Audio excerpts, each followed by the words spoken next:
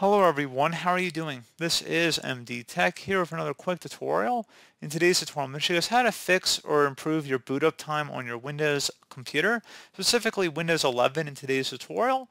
And this will apply for desktops, laptops, tablets running the Windows 11 operating system, such as Dell, Acer, Asus, Toshiba, Lenovo, Samsung, that kind of thing. So pretty straightforward process, guys. And without further ado, let's go ahead and jump right into it. So first thing I'd recommend doing would be to right click on the start button, and you want to select where it says Task Manager. Select the Startup tab, and now you can disable most of the apps in this list. So by disabling them, you're not actually turning them off from running in your computer. It just won't start up every time your computer turns on. So for example, you don't necessarily need your printer turning on every time your computer turns on, but if you do actually turn your printer on manually or you go to print something, then the service should turn on. It just doesn't have to start every time your computer turns on. And that's a problem with a lot of startup applications in here because they'll just be continuously running in the background whether you're using them or not. And for example, if you're not using OneDrive or you don't even have OneDrive enabled, you're not actually doing anything with it, such as maybe you're using Dropbox or another application, there's no reason to have it enabled every time your computer turns on. So just keep that in mind. It's one thing to take a look at there. Something else you can try here as well, if you close out of here and you open up the Start menu search, type in Control Panel. Best match should come back with Control Panel. Go ahead and open that up.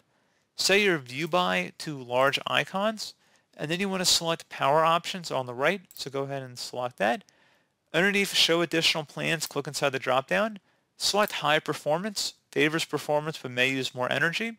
So keep that selected there, guys. That's one thing I would definitely take a look at.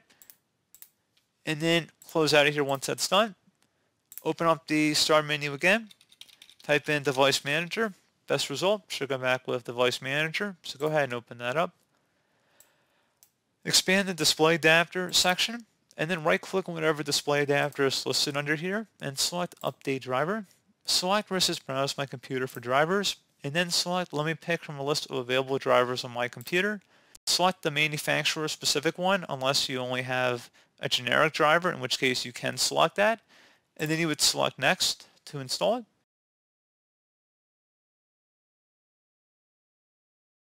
And then you can click on Close out of here. Would recommend restarting your computer, and then hopefully that should increase your speed a little bit when booting up your computer. Also, it never hurts to go through the apps and features and uninstall unnecessary programs that may be on your computer. So by opening up apps and features here, you can just go ahead and select apps and features. And you can uninstall programs you're no longer using, so that can definitely help speed up your computer a bit as well. And if you have different apps, you can just remove them in here so you might not be getting as many notifications. So definitely something to take a look at. And that's pretty much it. So, as always, thank you guys for watching this brief tutorial. I do hope I was able to help you out, and I do look forward to catching you all in the next tutorial. Goodbye.